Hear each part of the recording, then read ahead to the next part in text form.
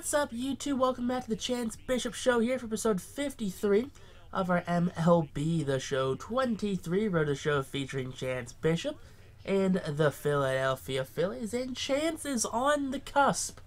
He is on the forefront of the 400 home run club. In Philadelphia history, only one player has reached 400 career home runs. That being Mike Schmidt. Yeah. Only 3 players have reached 300, being Ryan Howard, Mike Schmidt, Chance Bishop. Now, Chance, 2 home runs away from joining a club only held by Michael Jack Schmidt. You know, the greatest third baseman in MLB history.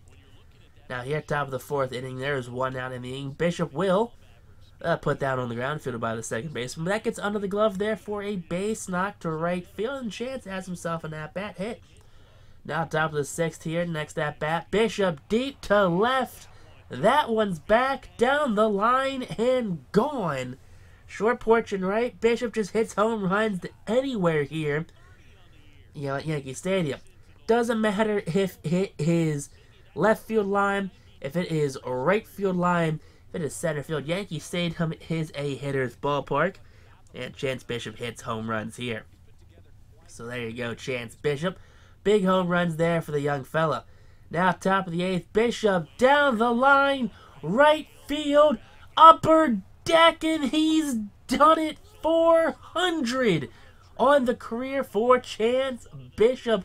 The young first baseman does it again as he continues to stun everyone, to wow the experts, to put the past in the past, really. No one has hit 400 home runs faster than Chance Bishop here.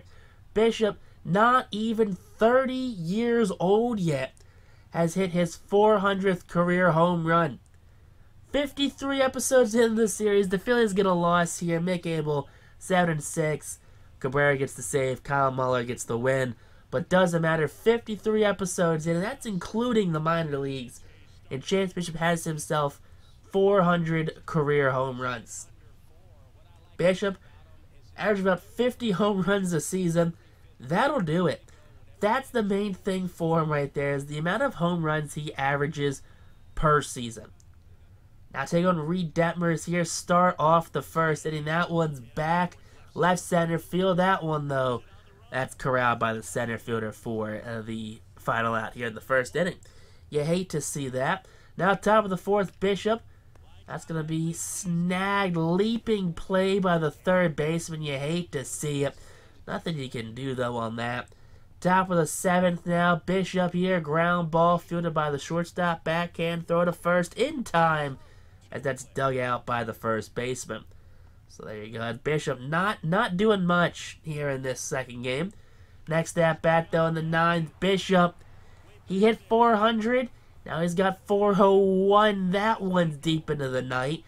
And there you go, Chance Bishop. That's going to be his 32nd home run on the season. That's his 3rd home run of the episode.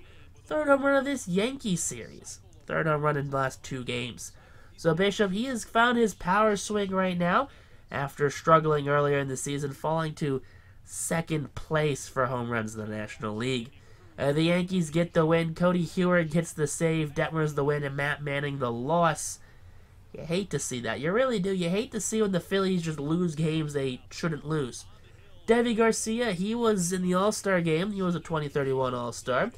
18 starts, 11-4, a 2.66 ERA. It's funny. Deivi Garcia is doing pretty good right now for the Yankees, but he got DFA'd in real life. So yeah, it's sometimes video games and real life don't always match out. Just like Deivi Garcia here, DFA'd by the Yankees, All-Star in 2031. Maybe the Yankees just didn't give him enough time to actually produce, which is why he had to get DFA'd.